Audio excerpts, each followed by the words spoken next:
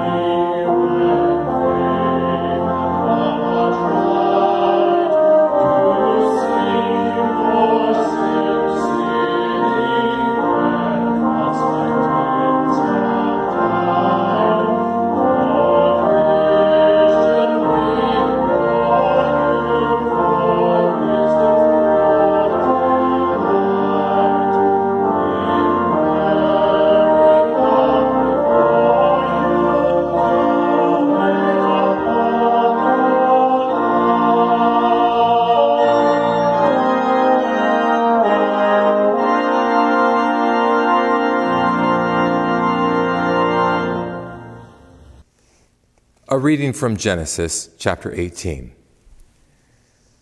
The Lord appeared to Abraham by the oaks of Mamre as he sat at the entrance of his tent in the heat of the day. He looked up and saw 3 men standing near him.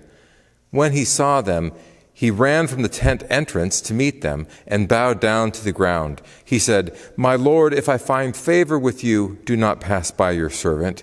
Let a little water be brought, and wash your feet, and rest yourselves under the tree. Let me bring a little bread, that you may refresh yourselves, and after that you may pass on, since you have come to your servant." So they said, "Do as you have said." And Abraham hastened into the tent to Sarah and said, "Make ready quickly 3 measures of choice flour, knead it, and make cakes." Abraham ran to the herd and took a calf, tender and good, and gave it to the servant, who hastened to prepare it. Then he took curds and milk and the calf that he had prepared and set it before them. And he stood by them under the tree while they ate. They said to him, "Where is your wife Sarah?" And he said, "There in the tent." Then one said, "I will surely return to you in due season, and your wife Sarah shall have a son." Word of God, word of life. Thanks be to God. The Holy Gospel according to Luke, the 10th chapter. Glory to you, O Lord. Now, as Jesus and his disciples went on their way, he entered a certain village where a woman named Martha welcomed him into her home. She had a sister named Mary, who sat at the Lord's feet and listened to what he was saying. But Martha was distracted by her many tasks.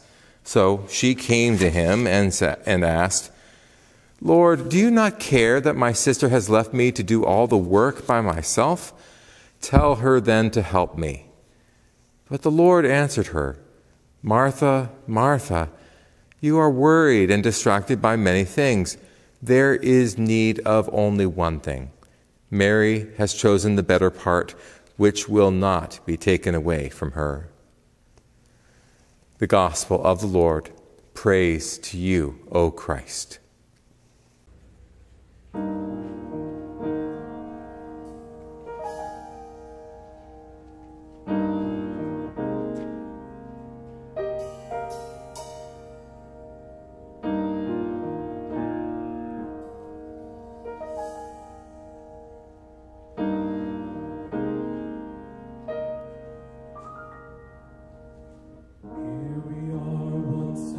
Stuck in the mud, marshalling all our defenses. Pushed to the limit, we're calling for blood, and it feels like the whole world's against us. Eye for an eye, toothless and blind, we stumble our way to perdition. Angels of peace, help me release this fight. 'Cause I came here for love. It's the bravest thing I can do. I am here to remember, to let it come through. I came here for love. It's the strongest place I can find. I am here to surrender, open my mind.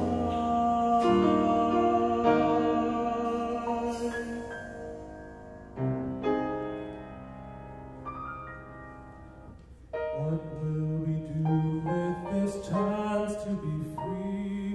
We've got so much love to choose from. Roll with the punches, you sail with the breeze. You show up, you win some and you lose some. Here in my heart is a generous dream, a powerful vision unfolding. The spirit of peace is living in me, and the whole world is opening. 'Cause I came here for love. It's the strongest thing I can do.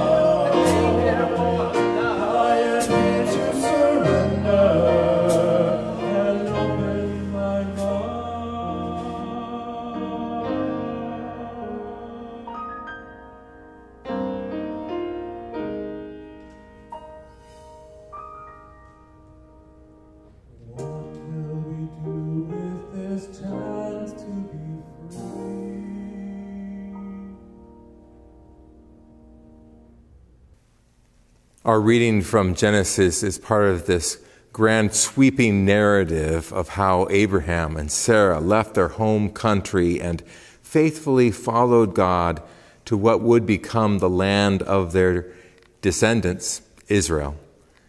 Abraham and Sarah were by no means perfect people, but this episode shows their faithfulness in how they offer this exemplary hospitality to the three visitors. They shared their best food in great quantity, and they waited on these strangers until they were satisfied and ready to travel on. Sarah, of course it should be noted, was especially busy as she was expected so much of that food. That sort of hospitality was really broadly expected, the norm in the ancient Near East during Abraham's time, as well as during Jesus' time. In fact, it really remains deeply embedded in the culture of that part of the world to this day. With that in mind, we realize that when Martha welcomed Jesus and the disciples into her home, the expectations for her and her household were very high, and that there really was a lot of work to be done to feed all of those guests. She was fulfilling her role as host, and her impatience with her sister seems completely warranted. Besides that, though, we think of what just happened before this episode in the Gospel of Luke, when Jesus was tested by that lawyer, and Jesus told him to answer his question, his test, that parable of the Good Samaritan. And the punchline of that parable comes when Jesus just asked that religious leader, "So, who was the neighbor to this man who fell into the hands of the robbers?" And he said, "I guess the one who showed mercy, even if he was a Samaritan." No, Jesus said simply, "Go and do likewise." Go and act with mercy. Is that not what Martha was also doing when she was showing hospitality? Now, Martha responded to Jesus' call as he and his disciples entered the village. She welcomed him. She offered him the mercy of hospitality. She seems to do exactly what Jesus called for in the parable of the Good Samaritan, to love and show mercy to her neighbor, even one that she probably didn't even know yet. But when she asked his teacher to command her sister to help her, it kind of sounds to us like he scolded her. Is that what he actually did? He said, "Martha, Martha, you are worried and distracted by many things, but few things are needed. Indeed, only one. Mary has chosen the better part, which will not be taken away from her." You know, the way that Jesus repeated her name, I don't think Jesus had a tone of rebuke in his voice or even disappointment, but really one of compassion. She was indeed worried about being a good host. And maybe even she was worried about her sister, that she would be looked down upon because she wasn't doing what a woman was supposed to be doing. You know, in that time, for a woman, you would never sit with men and be like a disciple. No, you're supposed to just take care of the home and serve. But Jesus told Martha that it is not as necessary as she believes to do all that work.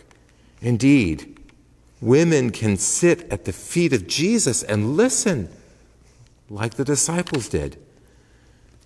This would have been shocking news for that time, even revolutionary. It would have been a new teaching for Martha and Mary and for everyone else in that room. So maybe instead of a scolding, we should hear Jesus speaking to Martha with compassion and offering her hope and release. This passage is just one example of how, in the Gospel of Luke especially, Jesus included women. Women should be disciples too, not just men. And the church and the world is still struggling with the implications of that teaching.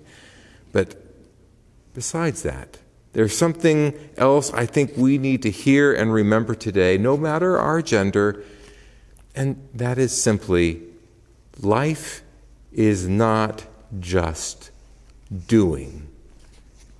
Many of us take our identity from what we are able to do, the work we do at our jobs or at home or at church or anywhere else. That doing, when done with compassion and love, is how we live out the second part of the great commandment and love our neighbors as ourselves. It is how we use our God-given gifts to praise and love God with our whole heart and mind and soul and strength. But life can't just be doing. Indeed, sometimes our doing consumes us. Sometimes we live as if God will only love us and only value us if we do enough, if we act and be good and do productive things. Now, sure, God's love empowers us to love our neighbors, but first today, let us remember that God simply loves us. God loves us just because we are God's beloved ones. God doesn't love us because of what we do or think or even believe, but just because we are God's beloved. Beloved ones in Christ, like Martha, we do not need to be distracted by so many things. Our value as people does not come from what we can do. There is a time for work, but there must be a time for rest. There is time to do mercy, but there must be a time to receive mercy. We are called to love, but we must also receive love. There is a time to serve, but also a time to sit at Jesus' feet and listen and grow and learn. This was an important lesson for the first followers of Jesus, first ones to hear the Gospel of Luke read out loud, and it's an important lesson for us today. We need that time at Jesus' feet as much as we need to serve. We need time to receive the word and time also to act on it. Knowing we need both guides us in our personal lives, but also it really helps us to design our life together as a congregation. So we want to balance time and opportunities for study and prayer and worship with time and opportunities to serve each other and our community. We need both. Does prayer and worship and study always come first? No, actually. Sometimes service happens first and then reflection follows, but they go hand in hand. Sometimes opportunities to serve are the entry points for new people to join a congregation, and sometimes it's worship or study instead. But both are necessary. And serving is not just limited by things we do with our hands and feet, but also includes the caring support that we give, like a listening ear or offering a kind word. But still, today, we need to receive the word like Mary did. We need to be fed by times of worship and study and prayer, and like coming to the Lord's table itself. We need that nourishment. So we return and remember Jesus' words to Martha that right now, few things are needed. Indeed, only one. For as we sit at Jesus' feet, we hear the truth once again. You are loved and the whole world is loved. Share this good news. Amen.